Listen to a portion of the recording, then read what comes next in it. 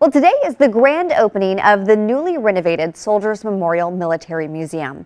There will be a lot of activity taking place on the grounds of the memorial today, and all of it is open to the public.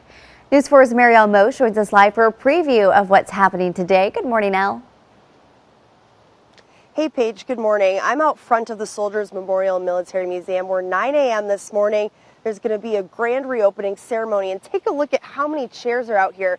It just shows how many people are expecting to attend today. At 9 a.m. there's going to be a live music concert out front here, as well as a reopening ribbon cutting. But when all these people head inside the museum, they're going to see what changes truly have happened here.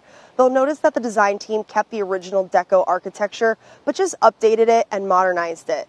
Beforehand, there only used to be fans on the walls. Now there's central air conditioning. Also, the entire building is ADA compliant. There's going to be ramps leading up to the entrances, as well as elevators inside.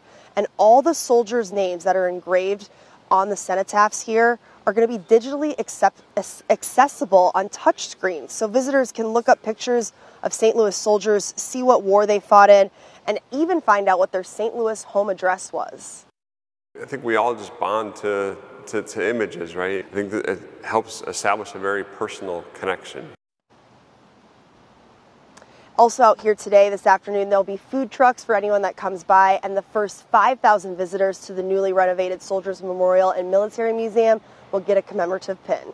Reporting live out front this morning at downtown St. Louis, Marielle Mosch, News 4.